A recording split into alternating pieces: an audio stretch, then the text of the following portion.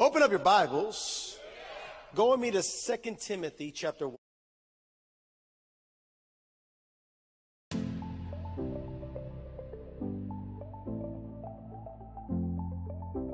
Today we're going to talk about pretty. If you ask the word pretty.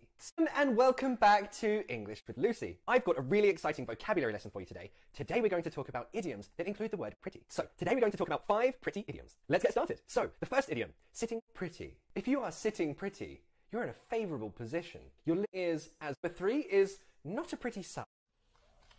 Open up your Bibles. Go with me to 2 Timothy chapter 1. I burn campfires, and I light the fire, and I lit a fire. I think you need to pray for my neighbors more than me, because in hopes that I don't spread that fire. Holy Ghost, I've done it once,